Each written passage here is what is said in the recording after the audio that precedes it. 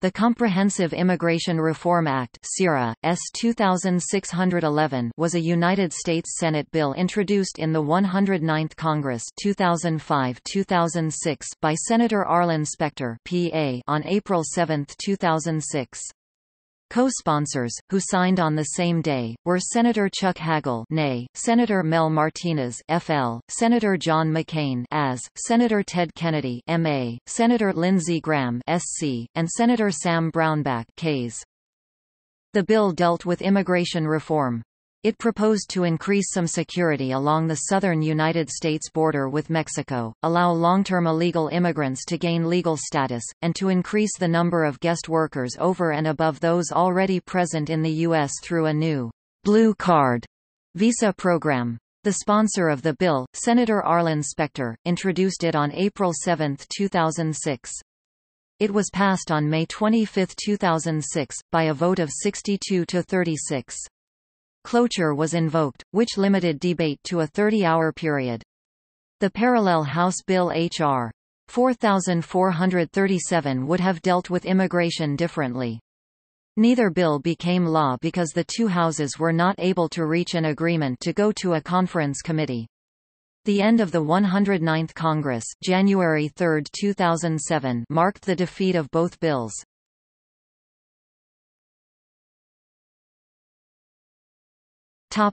Background. In 2006 there were estimated to be between 8 and 20 million illegal immigrants living within the United States, with the most common estimates being around 11 to 12 million. Further complicating the issue is the extreme poverty present in Mexico and other Latin American countries, the high demand for unskilled labor in the United States, the alleged inadequacy of current legal immigration routes, and the presence of drug and human smuggling on the border. On December 16, 2005, the House of Representatives passed H.R. 4437, which solely focused on U.S.-Mexican border security and penalties for employers, smugglers, and those, such as churches and charity workers, providing assistance to illegal immigrants. One of the most controversial aspects of the House bill aimed to change illegal presence in the United States from a civil offense to a felony.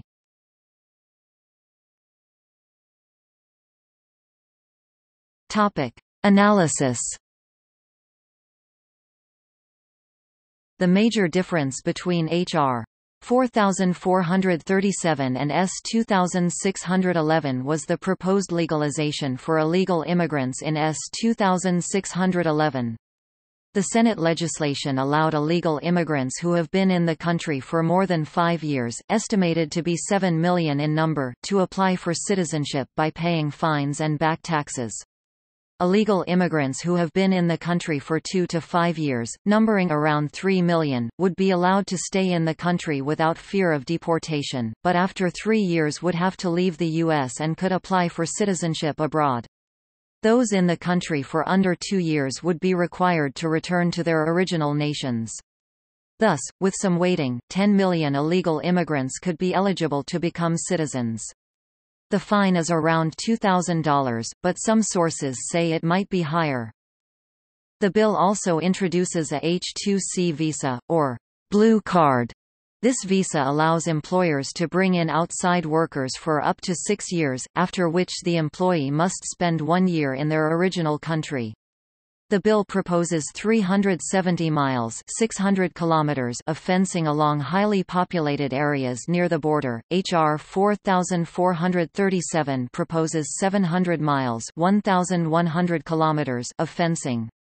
The bill does not mention any expanded role for local law enforcement for border enforcement tasks, primarily for interior enforcement, the way that H.R. 4437 does.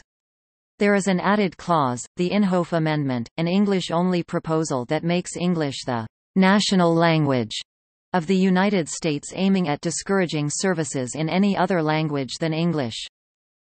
The bill would also increase the annual cap for H-1B work visas from 65,000 to 115,000, with an automatic 20% increase year-on-year, thus increasing the number of information technology and other professionals from foreign countries eligible to work in the U.S. It also would lower the standard by which judges determine who is eligible for refugee status from "clear and convincing evidence" to "substantial evidence." It would allow illegal immigrants who later become legal to collect Social Security benefits based on Social Security credits earned while they were illegal. Also, the United States federal government would have to consult with Mexican officials before commencement of any fence construction on the U.S. side of the border.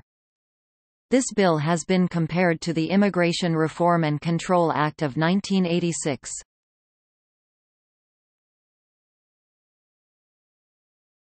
Topic: Provisions. The bill set forth border security and enforcement provisions, including provisions respecting SAD-face, 1 personnel and asset increases and enhancements, 2 a national strategy for border security, 3 border security initiatives, including biometric data enhancements and a biometric entry-exit system, document integrity, and mandatory detention of aliens apprehended at or between ports of entry, and 4 Central American gangs. Prohibits state and local law enforcement officers from helping the federal government enforce immigration violations, which they are presently allowed to do. Provides that the total number of aliens and dependents of such aliens who receive legal permanent resident status shall not exceed 18 million during each 10-year period beginning with the period extending from 2007 through 2016. Border Tunnel Prevention Act – provides criminal penalties for construction, financing, or use of illegal border tunnels or passages.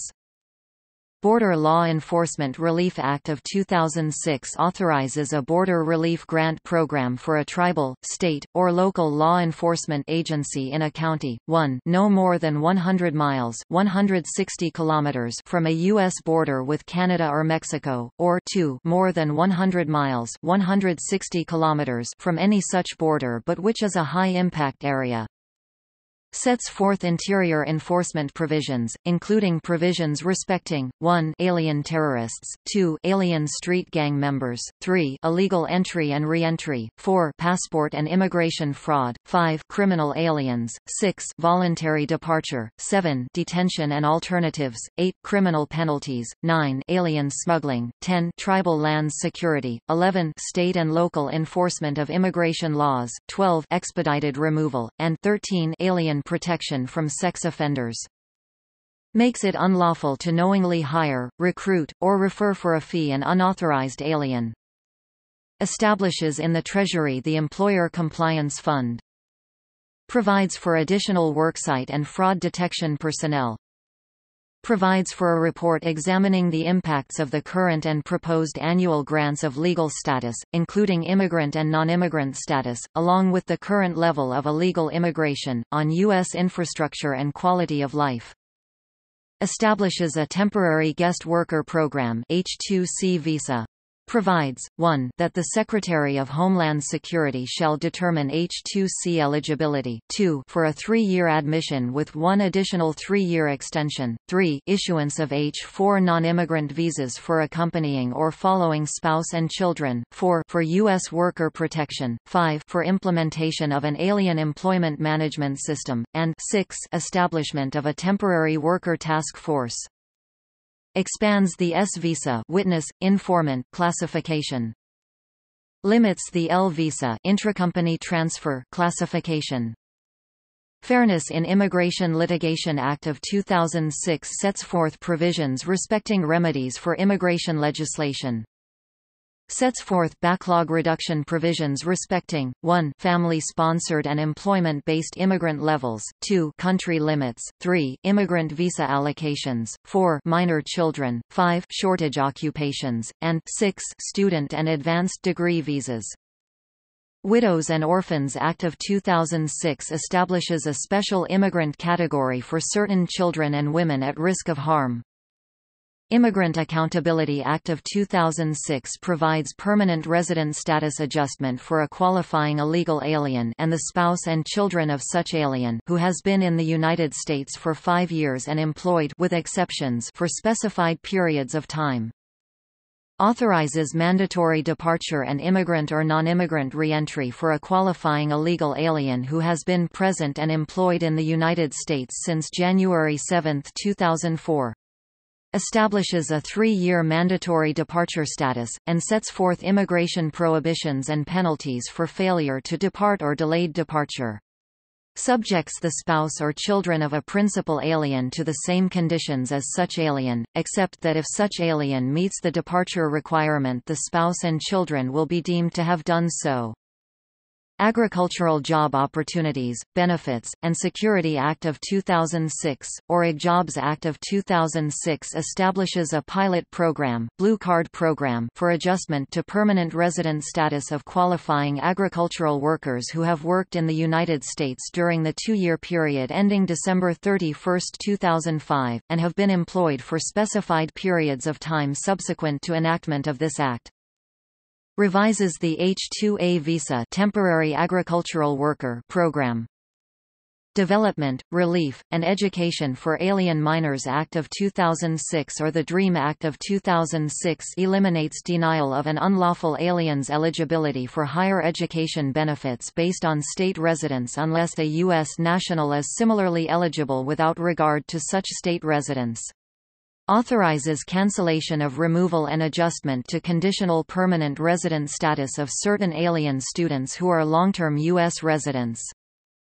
Sets forth provisions respecting, 1. Additional Department of Homeland Security (DHS) and Department of Justice immigration personnel, and 2. The Board of Immigration Appeals. Kendall Frederick Citizenship Assistance Act, provides that fingerprints provided by a qualifying individual at the time of military enlistment shall satisfy naturalization fingerprint requirements. Requires the Secretary of Defense to establish the position of citizenship advocate at each military entry processing station. State Court Interpreter Grant Program Act, provides state courts grants to assist individuals with limited English proficiency to access and understand court proceedings, and allocates funds for a related court interpreter technical assistance program. Border Infrastructure and Technology Modernization Act, provides for, 1. A port of entry infrastructure assessment study, 2. A national land border security plan, and 3. A port of entry technology demonstration program. September 11 Family Humanitarian Relief and Patriotism Act, provides permanent resident status adjustment or cancellation of removal and permanent resident status adjustment for a qualifying alien who was on September 10, 2001, the wife, child, or dependent son or daughter of a lawful non-immigrant alien who died as a result of the September 11, 2001, terrorist attacks against the United States, sets forth provisions respecting, 1. Non-citizen armed forces membership, 2. Non-immigrant status for athletes, 3. Extension of returning worker exemption, 4. Surveillance programs, including aerial and unmanned aerial surveillance, 5. A northern border prosecution initiative, 6. Reimbursement of southern border state and county prosecutors for prosecuting federally initiated drug cases, 7. Conditional non-immigrant worker-related grants, 8. Border security on federal land, and 9. Parole and status adjustment relief for qualifying widows and orphans.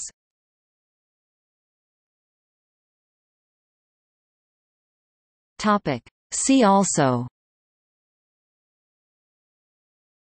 H.R. 4437 SKIL Bill